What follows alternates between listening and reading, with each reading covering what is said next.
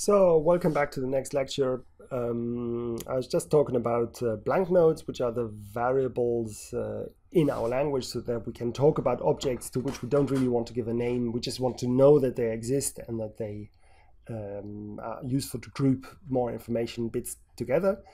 But what is clear, I think, that we now need to look at the syntax of RDF. So what is the way of writing a valid, well-formed RDF statement or knowledge graph? And obviously this follows up the definition that we had last week on the simple knowledge graph language, because obviously the simple knowledge graph language was about combining information about resources such as the Netherlands and their name by predicates. And this obviously means that the syntax is very similar to what we now see in RDF. So remember what we did last week. We defined triples as just an element of the Cartesian product between a set of vocabulary, predicate, and vocabulary. So we made a distinction between predicates and the object and the subject. Basically, we had two types of things, namely the vocabulary, objects and literals, and predicates, which allowed us to have a slightly more simple semantics. A triple is then simply an object from our vocabulary, a predicate, and another object of the vocabulary. There's a different way of defining this deductively, but that's not so important now. And then simply a knowledge graph is a set of triples. And this definition is obviously exactly the same definition that we are now using to extend RDF, but to extend to RDF, sorry. There is one thing that we need to take care of, and that is what elements of we have now a more complex vocabulary to take care of. And the distinction we now make is between URI references, literals, and blank notes. And depending on what kind of type you want to describe, some things are allowed and some things are not allowed. So basically, URI references are allowed to stand at all positions in a triple. They're allowed to be subjects, predicates, and objects. This is very important and very interesting because it also says that we can now have a name, give a name, and assign an object to a predicate. So we can assign properties to predicates. This is very useful, but it is, if you think about it in the metaphor of the graph, this doesn't work anymore. This now becomes a hypergraph, because if you give a property to a predicate, then you have a predicate that applies to a predicate and something else. And then you don't have a graph anymore. So still it's allowed, and it's very useful because it allows us now to explicitly model the predicates, the properties of predicates, of attributes in a table, in a relational table, which is absolutely impossible in a relational database. What does not make so much sense is to have literals as subject or predicates, because basically what it means is you would say 10, a number 10 has some property. And there might be cases, there might be corner cases where this could be useful, but in principle, this was, at least in the original specification of RDF and in the current one, it's forbidden. That is good discussions whether that makes sense or not, but we leave it here. Also, a predicate cannot be a literal. So literals can only be the object of a triple. And blank notes are not allowed to be in the predicate position because this would be extremely confusing to have. It's too meaningless if you have blank notes. So these are modeling decisions when people designed, or design decisions when people designed RDF. But this is the language we have to deal with. This is the well-formed language that if we perform a triple, in the subject position we can have your references and blank notes. In the predicate position we can only have references, and in the object position we can have all three of them.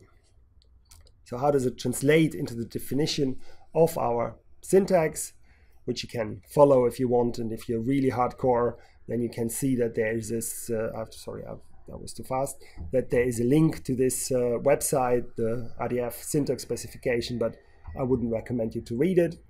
There are three different vocabularies. We have a set U of URIs of IRIs, we have a set L of literals, and we have a set B of blank notes. And now a triple is defined as a set of triples where in the first position we can have either a URI or a blank note. In the second position we can only have a U, and in the third position we can have all three of them. So basically this is the definition of the syntax of a triple.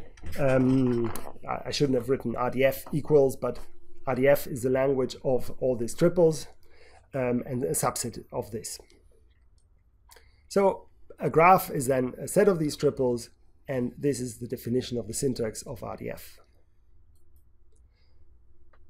But from a machine-readable perspective and also from a human perspective, we also need to give it some kind of serialization that makes it more easy to process and more easy to read.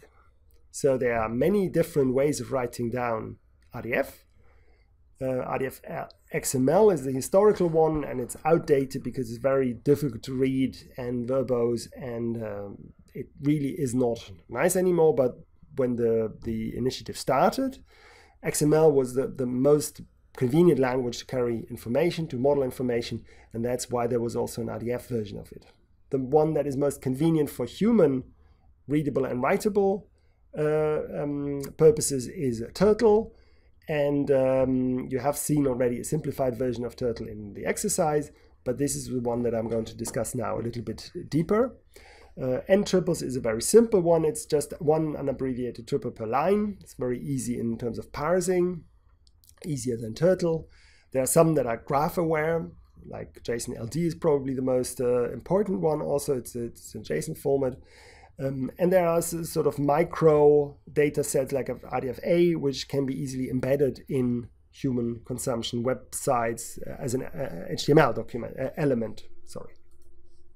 So we'll focus on the Turtle syntax here because it's very useful. It's very usable for humans. So here's the example. The URI references and triples are now specified this way. A full URI starts with a smaller sign and ends with a bigger sign. So it has these sort of brackets. And then a statement is simply a triple that is a URI, a URI, a URI, and a point. So this is exactly what we've seen in the practical assignment. And there is an abbreviation for the RDF type predicate, which is one that is very often used and very important, and it's just an A, just one letter A. So you type your resources, your resource identifiers with the brackets around, and you type just your three resources for subject, predicate, and object, and with a point, and you have a valid, well-defined triple in the Turtle syntax serialization. This is obviously very long and difficult to read. As I said, there is the abbreviation of namespaces where we can define prefixes using this add prefix operator. So we say that dbpedia column is the abbreviation for the prefix http dbpedia.org resource with brackets before and behind. And then this dbpedia Amsterdam is a place, uses the abbreviation dbpedia, and it uses the abbreviation A. And we could have also, oh no, sorry, we could not have, because this is a different prefix, because this one is the ontology of dbpedia and not the resource itself. But we can also define, of course, the namespace for http dbpedia.org ontology, and that's very often done with dbo column to abbreviate this ontology. If you do not want to always write the abbreviation before, you can also define a default namespace just by giving the columns, and then we could, for example, use the ontology, dbpedia ontology, as our default namespace, and then when you write column place, then this means that it refers to dbpedia.org ontology column place. It's just an abbreviation and nothing more. But it's very useful as it saves you a lot of space and work. If you want to have a literal, then you just enclose it in double quotes. So we have this as our abbreviations, our prefixes for the resource and the ontology, and then we can write dbpedia Amsterdam has the official name, which is an ontology property, and then we add a string, a literal value in quotes behind. We can give it a name tag, we can give it a type information so that this number is an integer, and that is very useful because it helps you to make use of the data types that are specified in XML. So now we could, for example, use a comparator between integers to say that Amsterdam has a bigger territory than, for example, Rotterdam or Brussels. This is because X as the integer comes with the semantics, comes with the meaning. Whereas if we would just compare strings, we wouldn't know whether any of the two is bigger or whether this even denotes a number or whatever it is. But here, if you read it like this, then you see that this is interpreted as an integer number so that we can calculate with this. We can also abbreviate this by not using the quotes, and this holds for numbers and booleans, which is very handy. And now comes the shorthands that you have already been working on in your assignment. And that is basically that if we have a number of triples with the same subject, in this case dbpedia Amsterdam has an official name, it has an area, and it has a leader name, then we don't need to repeat the subject again and again and again, but we can leave out the subject and use the columns at the end of the first two of the statements. So this is basically the abbreviation of this top one because they share the same subject. This is exactly the abbreviation that you have implemented in one of the tasks. There's also a shorthand for cases where you have the same predicate and subject, so where only the object changes. So the Netherlands might have a label Netherlands in Dutch, it might have a label the Netherlands in English, and it might have a label Pays-Bas in French. And in these cases where statements share subjects and predicates, you use a comma to separate those. So we abbreviate here dbpedia the Netherlands as label Netherlands NL, the Netherlands English, and in French Pays-Bas. And finally, we can combine those two, that we say we look for all the things that share the subject, the things that also share the predicate we group together with commas at the end, and the things that share the subject we group together with the column in between. So now how to deal with the blank notes. There are two different ways of dealing with blank notes. We can start before the column if we have an underscore, then this means we refer to a blank note.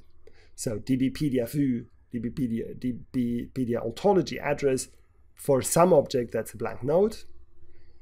We don't need to specify more about this blank note. We can assign a place for it, and then we have the standard abbreviation of sharing the same subject by joining then with the different predicates that you could have. There's a different way of writing these blank notes, and that is by opening with hooked brackets and then writing down the statements one by one.